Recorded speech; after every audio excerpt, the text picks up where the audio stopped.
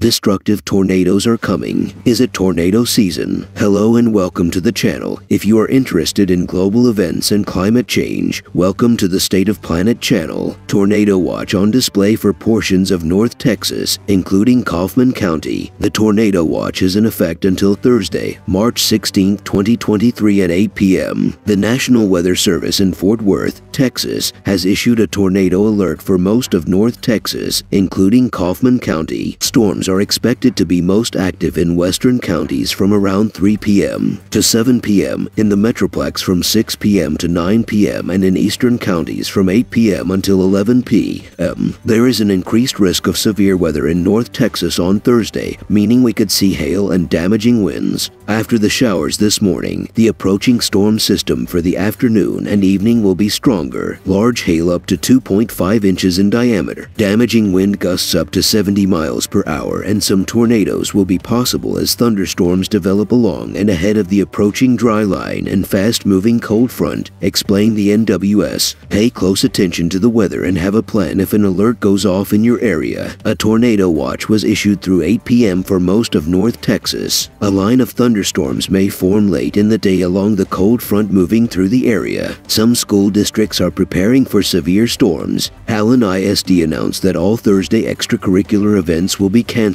Freezing temperatures are possible this weekend, particularly in areas north of the I-20 corridor. A late-season frost is likely on Saturday morning in sheltered locations and where light winds prevail.